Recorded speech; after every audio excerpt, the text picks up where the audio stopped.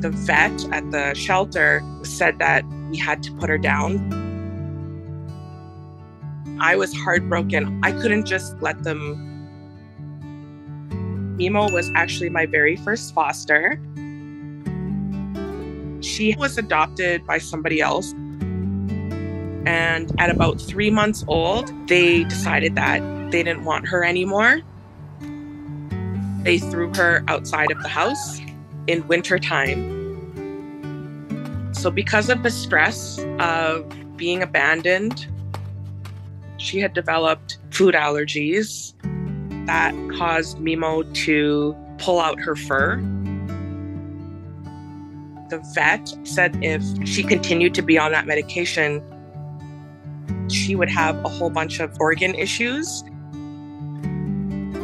So I asked them to let me keep her.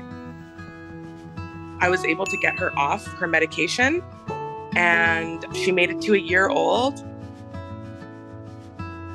Once Mimo was better, I decided I wanted to get her a sibling. I always really loved brown tabbies. So I went to a cat event and I saw Kirry there. And as soon as I saw him, I fell in love with him. He had gone from event to event trying to get adopted.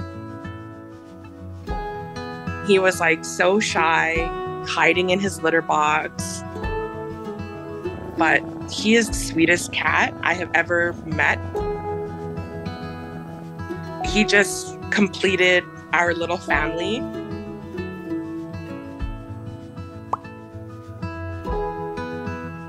Kirry became Mimo's best friend very, very quickly. As soon as I brought Kirry into the house, Mimo went right up to the carrier door and started smelling him and licking his nose. So I knew right away that they were going to get along. They love to play together. But the number one thing is to cuddle together. We have this thing called Mimo Squish. Kirry always wanted to cuddle with Mimo. And then he figured out that if he laid on top of her, that would be even closer. They are such a bonded pair. They were completely meant to be together. And I'm just so lucky that I get to be their mom.